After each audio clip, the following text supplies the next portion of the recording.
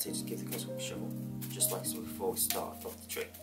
And I'll let them just cut the cards, cut like a quarter of the cards, like so, and I'll let them, I'm going to spread them through the deck, and I would like you to memorise one of these cards for me, just like so. Since obviously I don't have a spectator, I'm just going to memorise it for everyone, all of one of us, to memorise one. So just memorise one now.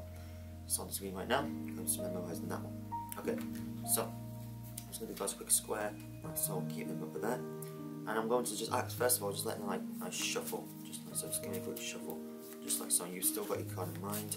I have no idea what card you're thinking of. So there we go. Alright, so now I'm going to be doing what's called mentalism. Mentalism is pretty much, I'm going to try and figure out what card you picked by reading your mind.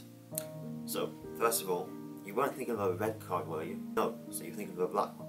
Okay, very interesting. So, what I'm going to do now is for the first time, I'm going to try and point out what card you picked. Try and figure out. Okay, that one. I have a feeling it's this one. So I'm going to place in the middle of the deck, just like so. Now, for the first time, what was the card you picked? Memorised. The Six of Spades. Okay, so what I'd like you to do is go for the cards like this and see if the Six of Spades is in there. Hopefully, it's not. The Six of Spades is completely gone from these cards over here. Now, we put one card in here in the middle of all these cards. Okay, we put the card in the middle of all these cards over here. But you chose this one right here.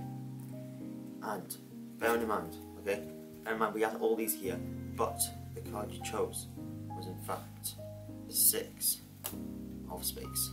That is the trick, guys, and come back for the tutorial in 2 days.